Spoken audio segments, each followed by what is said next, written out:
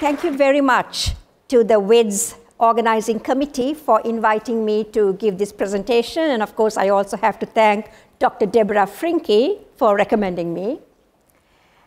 And so before I get into my talk, I want to talk about secure data science. If you Google it, you wouldn't find, I don't think, many references to secure data science, although there are references to security data science. So what does it mean? To me, it's sort of integrating cybersecurity and data science, because both of them are really important areas, and they can benefit each other. You can apply data science for cybersecurity, as well as cybersecurity for data science. In preparing my talk, I also took into consideration that this talk is going to be listened to by around 100,000 people. That's what Forbes magazine had reported. So there are women, and I'm assuming men also, all over the world: Nigeria, India, South America, Australia. So I wanted to give a talk that would sort of motivate everyone in this room, as well as everyone who is listening to this presentation. So I want to start off with how I got here. So I am of Sri Lankan Tamil origin, and I married when I was 20 in 1975 while I was finishing my undergraduate degree in mathematics and physics. It was an arranged marriage, and my husband was finishing his PhD at University of Cambridge. And so we got married, and soon after I finished my degree, a few months later, I moved to England with my husband and started my graduate education at University of Bristol in England.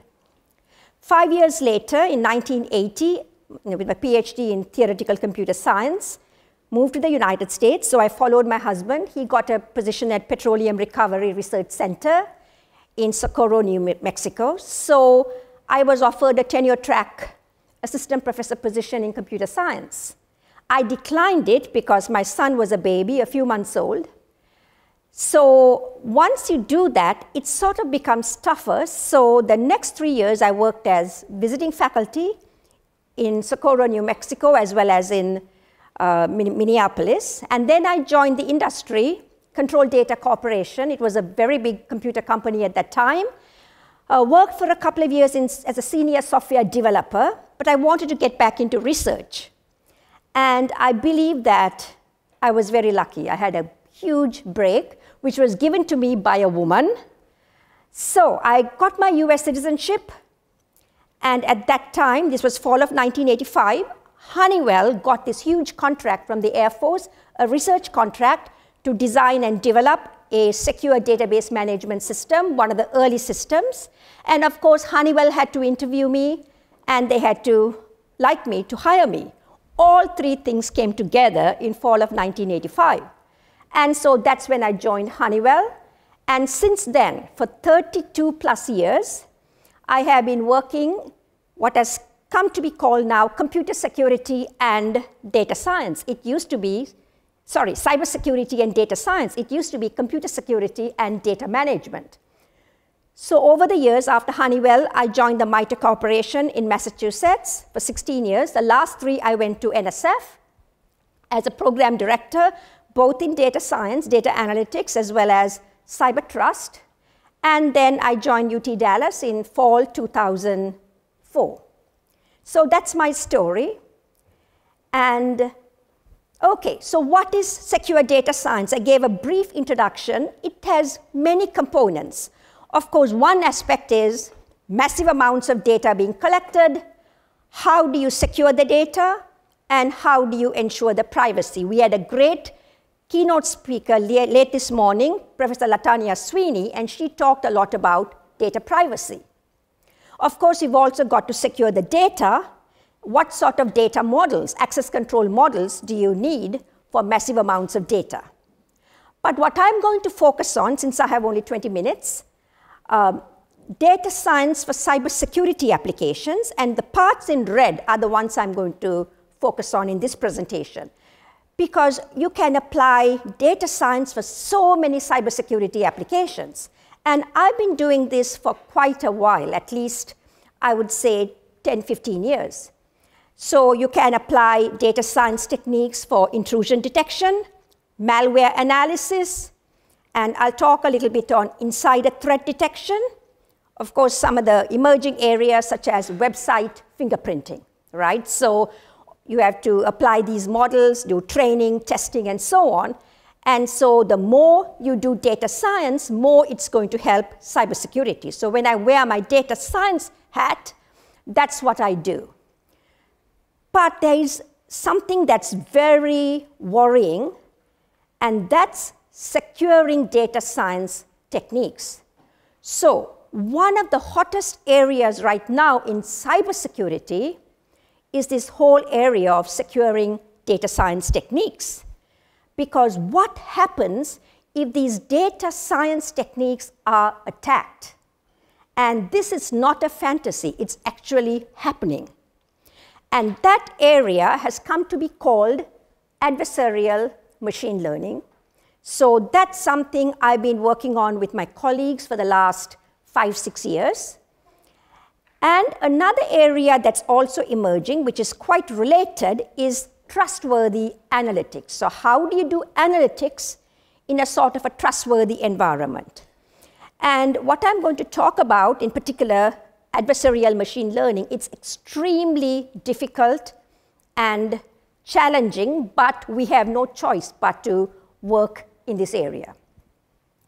Okay, so my first topic, data science for cybersecurity applications. What are we doing? So this is really interesting. So we do a lot of work on big data stream classification. So when I add the word big, all it means is massive amounts of data, heterogeneous data, and data that is dynamic. So again, most of you know in data science, right? We use the past experiences and past data to build the classification models. And of course, we predict the labels for the future instances using the model. And this would help decision making. So data stream meaning examples we see today, sensor data, social media data, any data, or even telecommunications data, data that is streaming, video data, multimedia data, and so you have to rapidly make decisions. One of the techniques that we have developed, my colleagues and myself, jointly with University of Illinois, Urbana-Champaign, is this whole area called novel class detection. So typically in data science, data analytics, you have, you detect classes. It could be a black class or a white class or a pink class or whatever. But suppose there is a class that's totally unknown.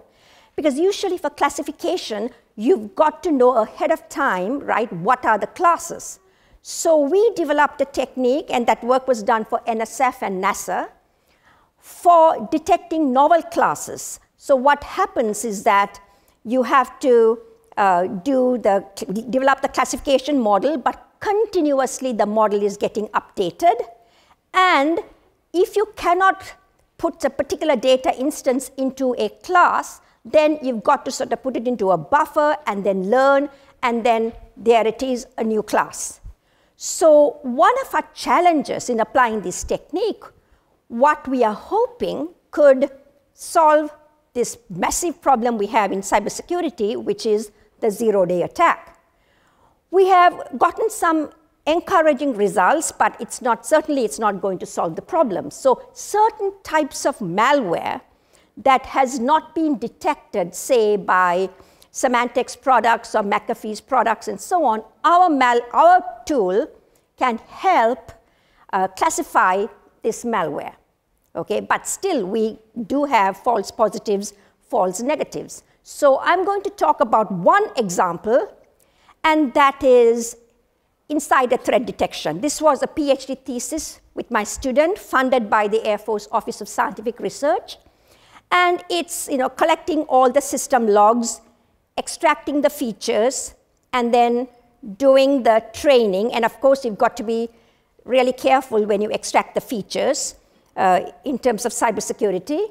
And we develop an ensemble of models and gather data from the different chunks, extract features, do the learning, and then you detect the classes. And of course, later on, you carry out testing, and then is it malicious or not, right? So we tested it for malware, and we are now applying it for website fingerprinting. And my student applied our techniques for insider threat detection, and we got some encouraging results. And so that is one area when I wear my data science hat. But as I said, what is really concerning is the cybersecurity aspect. That means the data science techniques could be attacked. So we have received funding from the Army Research Office the last 6-7 years, and to design techniques such as adversarial machine learning. So what is adversarial machine learning? So machine learning, right, data science, these techniques, they could be, as I said, they could be attacked. So what is the threat model? There are different ways you can characterize this model.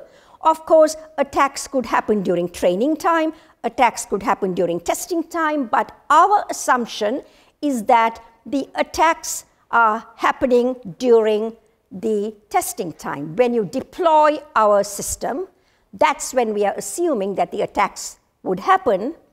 And so our challenge is to incorporate some of the capabilities of the attacker, and that's not an easy problem. So what are the capabilities? Because attacker is trying to thwart the data science analyst, right? So what do we mean by the attacker trying to thwart? Attacker could sort of vary its behavior, right? Modify the packet length sometimes even inject good data. And so the whole idea of the attacker is to completely thwart the data science analyst, the learning model. And so what we did in this picture that you see is that in the left-hand side, you have the dashed line is a regular SVM, right? Support vector machine. It's a classification technique. And what you see in the blue line is our adversarial SVM. That means we have taken some of the attacker behavior into consideration in developing our adversarial SVM technique. And so here what we have is, in the left-hand side, okay, so you have the positives and negatives, but we have not taken the attacks into consideration. The picture in the right-hand side is the positives and negatives. The positives are in red, and the negatives are in green, but the parts in black are the attacks. And so what you can see is that our adversarial machine learning AD-SVM technique is detecting some of the attacks. Now, we can modify the blue line, make it even higher, but when we do that, the green parts, right, will show up as attacks, which is something we don't want. So we published our paper at the KDD conference in 2012, and since then, we have made a lot of progress in this aspect of research. So when we started our work, in 2012, actually published, but a couple of years before, there weren't many people doing work in adversarial machine learning because it is really hard. And of course, the data mining, the data science researchers, they want to develop their techniques. And the cybersecurity researchers weren't as excited in this whole area of data science. But more recently, I would say the last couple of years, if you go to a cybersecurity research conference, though the KDD equivalent is in cybersecurity called CCS. So I hosted the CCS conference last year in Dallas. And we had, I believe, quite a few tracks, at least 2 or 3 tracks in sessions in machine learning. The keynote address at ACM CCS was on adversarial machine learning. So it is really, I would say, one of the hottest topics in cybersecurity, because they realize that these machine learning algorithms are being attacked. And there are quite a few papers that have been published to show the attacks that are happening to these machine learning algorithms. Because the whole point, what's the point in developing the greatest machine learning algorithms or data science techniques to find that they can be attacked and they do something completely different? Imagine the pacemakers and the autonomous vehicles and so on. It could be really very, very serious. And so these are sort of the 2 areas that I'm focusing on. And then my last chart, sort of to talk to a global audience, why data science for women? So here are some points. Of course, knowledge is power. We know that, right? Data science, I believe, is a highly intellectual field. Why? Because it integrates areas like statistical reasoning. Statistics, I would say, is sort of at the heart of data science. And then there is machine learning, predictions and so on, and data management. It integrates, so you really have to know all 3 areas and more, such as high-performance computing. So it's an intellectually very challenging area. And numerous opportunities in data science, and we have heard that since this morning, with high-paying jobs, having financial independence. I believe very strongly having financial independence is a must for every woman. Data science has applications in every field, medicine to law to engineering, marketing, and we heard the speakers earlier today and this afternoon, lots of applications from finance to healthcare. Data science also has many options, research and academia to product development to startups. I mean, so many startups in data science with substantial funding. And I would say millennial women, right, and beyond had the flexibility and freedom to choose careers that we, right, baby boomers did not have, and especially with areas like data science. Because, you can stay at home and work most days, go to work when there are meetings, so it is just so flexible. And so to ask the question, today, I started my career 37 plus years ago, and would I do the same thing today? I would say no, because there are so many other opportunities. At that time, we didn't have online working or working from home. We didn't have those capabilities. But today, there are so many opportunities for women, and that's why women have to take advantage of all these opportunities in front of them. And of course, we work as a team at UT Dallas. So we have our cybersecurity team, which I head. We also have our data science, machine learning team.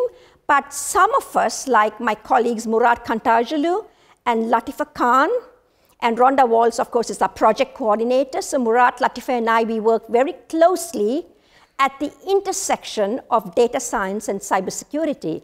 And as I speak, we are a WiDS ambassador in Dallas, Texas, that Latifa Khan is organizing. We have about 150 of our students listening to these presentations today. And data science for us is the fastest growing area, and it's the largest program, especially for our masters. Most of our master's students, especially international students, are focusing on data science. Thank you.